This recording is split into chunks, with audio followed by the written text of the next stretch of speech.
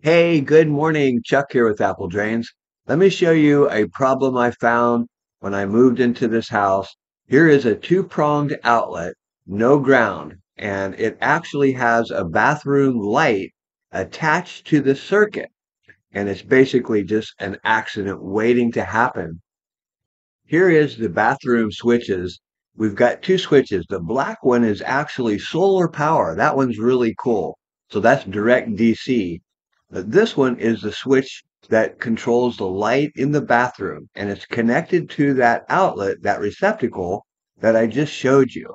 And although it works fine, when I had this inspected, the inspector said, nope, this won't pass. The DC works really fine. When we turn that on, it actually turns on recessed lighting in the ceiling. And it works so good. And with the cost of power these days, that little bit of savings on the lights, it really adds up over a year. I mean, we're talking $80 a year in savings. But we need to fix this switch, which is controlled by the outlet on the outside. So what we need is a GFI switch, and it's important to understand the load and the line.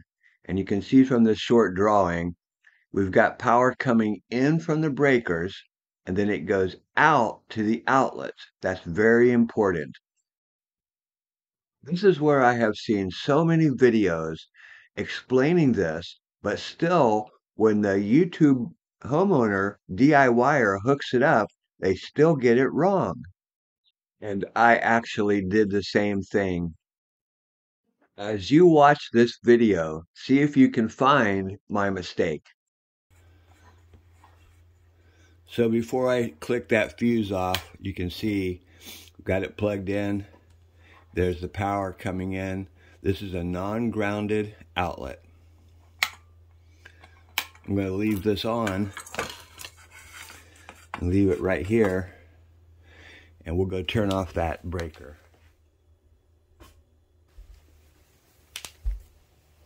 Okay, you can see the power is off. We can unplug that. And the first thing we're going to do is take off this plate cover.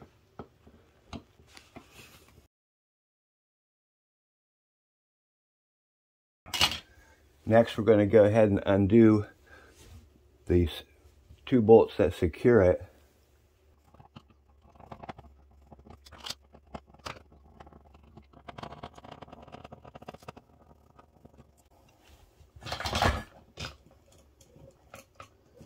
Let's take a look in here. So it looks like they actually do have a ground wire, but they never hooked it up.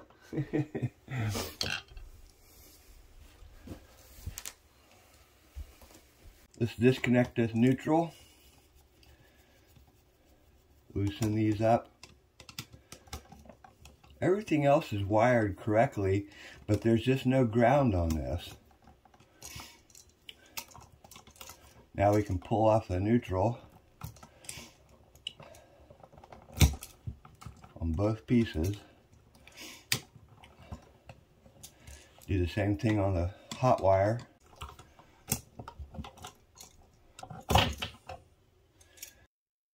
Okay, here's the old receptacle.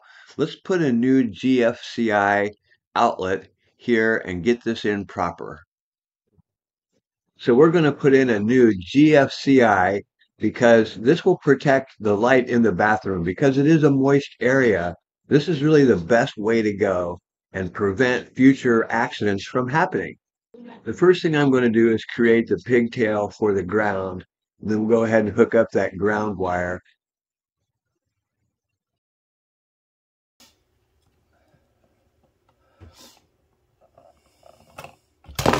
You've got a good pigtail going in.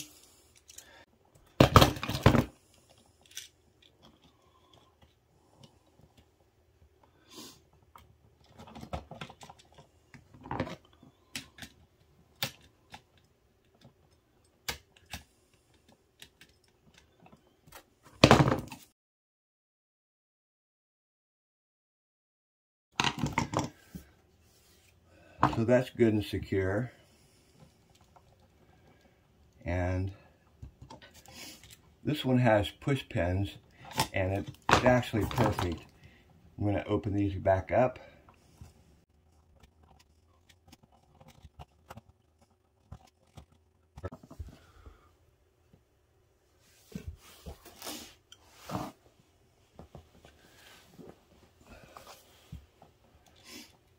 Let's go ahead and do the neutral side here.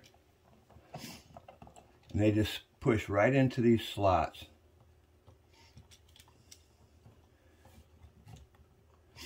Once you have them down in there, then you just tighten up the screw.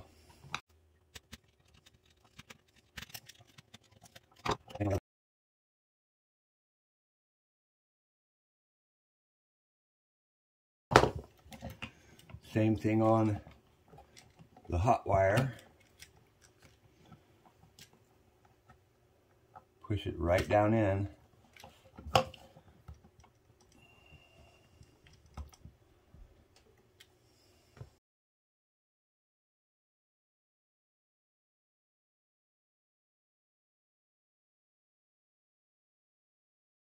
Ready to go.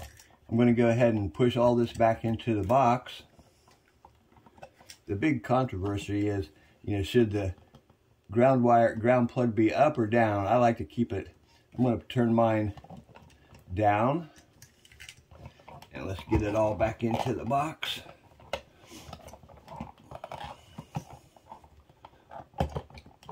There we go. You can do the top or the bottom first. It doesn't really matter.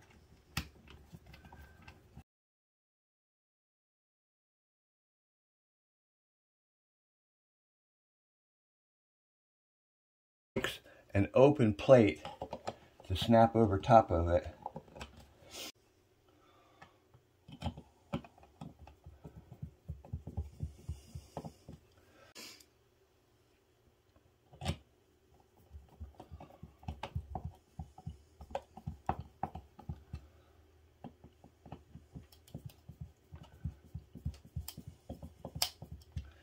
And there you have it.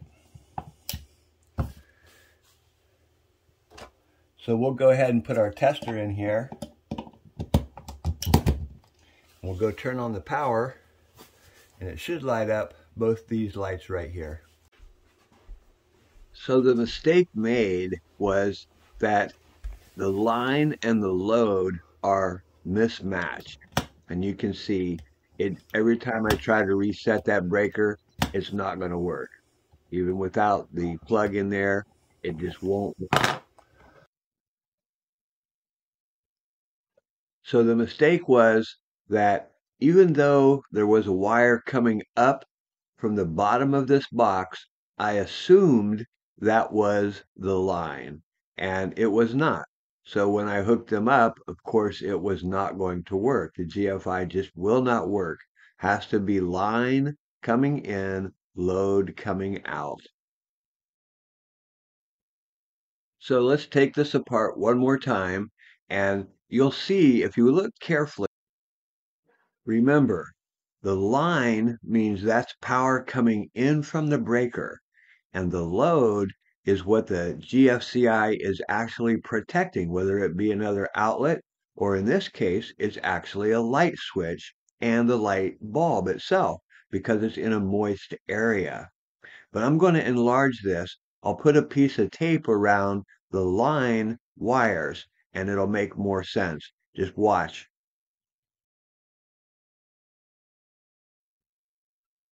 So if you look carefully, you'll notice where the line and the load wires are.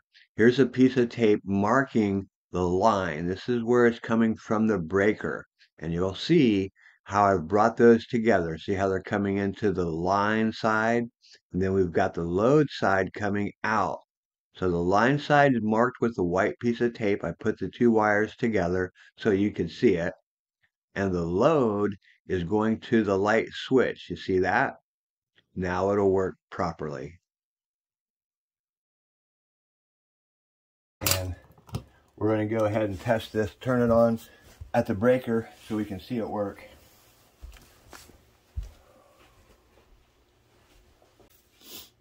So as soon as I reset the trip, you can see the light came on and power in the bathroom light as well.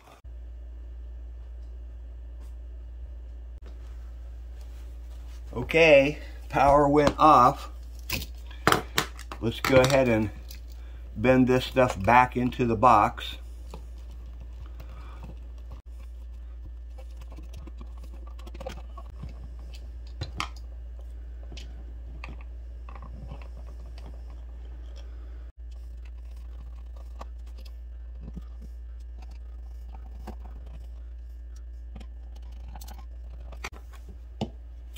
All right, let's go ahead and put our tester in.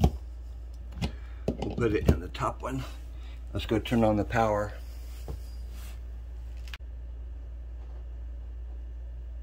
Perfect. Let's see if the light switch works. So here's the switch that's controlled from that receptacle that we just fixed. You can see the light kicked on. And there's the light.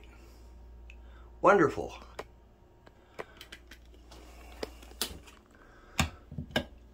DC lighting, recessed, that's all solar power. Look at that. You can't beat that.